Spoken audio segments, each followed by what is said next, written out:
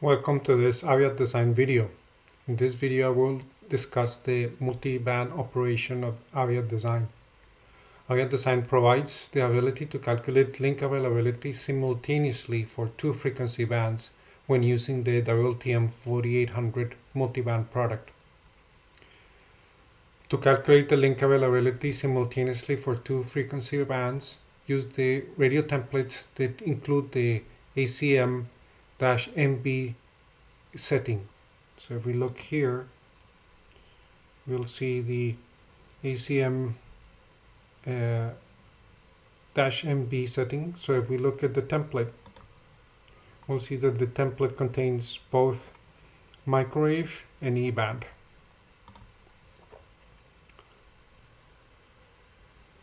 To calculate, basically you have two options to select the multiband antenna on one side, one dimension, one diameter, or use unclick this checkbox, and you'll have two different sizes, one for the microwave and one for the E-band antenna.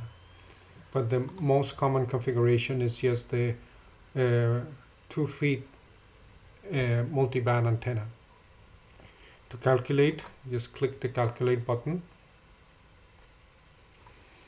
and the results will display on the top part. We'll have the microwave section of received signal capacity and availability, and on the second part we will have a combined result that will include the highest available modulation in microwave with each modulation in the E-band portion. So you see here two separate received signals for each one of the E-band in microwave, and the capacity will be the combined capacity of, in this particular case, QPSK VR 1/4, and for E-band in 4096 QAM for microwave. The availability will be the combined availability between the two radios.